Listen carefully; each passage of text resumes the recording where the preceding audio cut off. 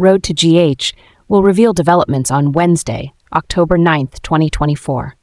First, Lucky stands by the hospital window, his eyes following the dark clouds drifting across the sky, his heart heavy with worry about Lulu's upcoming liver transplant. The thought of his sister facing a life-or-death battle makes it impossible for him to concentrate. The concerns seem to intertwine, not only surrounding Lulu's health, but also because of his mother, Laura's, unexplained absence. At this moment, Lucky feels lost. He has always relied on his mother in difficult times, but now, when things have become more complicated and darker than ever, she isn't here.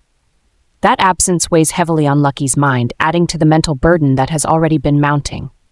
Turning to Liz wasn't a decision he had to think too much about, but deep down, he knew that her presence would help him find some balance again. The overwhelming emotions inside him were silently shared through their gazes, through Liz's gentle presence.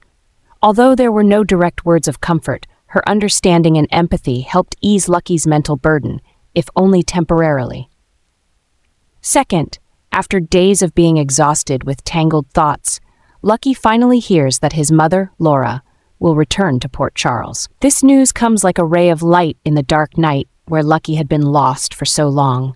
The weight he thought would be impossible to remove, facing Lulu's liver transplant and the emptiness without his mother, is now gradually lifting.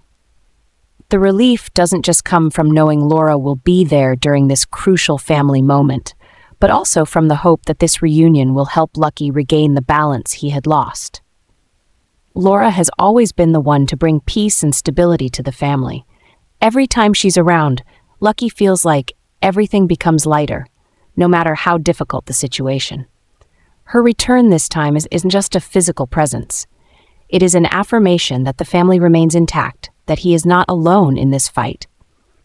The worries and pressures about Lulu's condition will be eased by the presence of the one Lucky trusts the most. Their family reunion will not be just an ordinary meeting, but a healing moment for all the fears and anxieties that have weighed on Lucky for so long. Along with his mother, he will regain the faith and strength to face this great challenge. What once seemed impossible to overcome now seems achievable with Laura's return.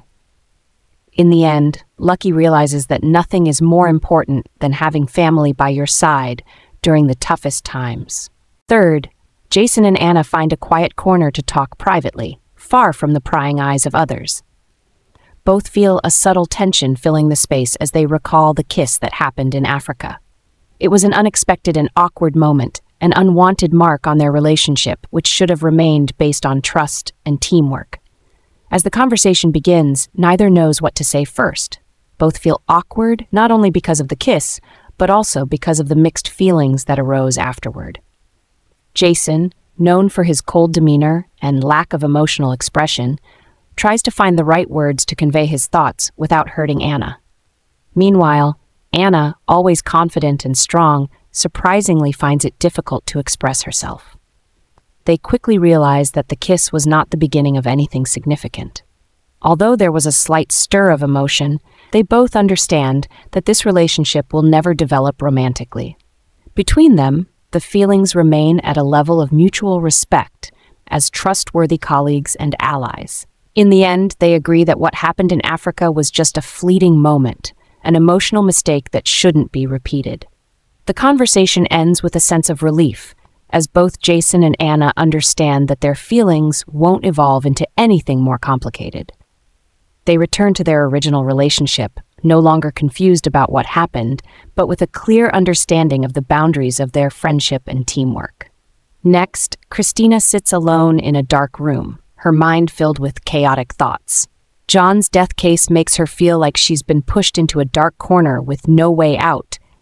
The fear and anxiety swirl deeper into her mind as everything seems to be falling apart.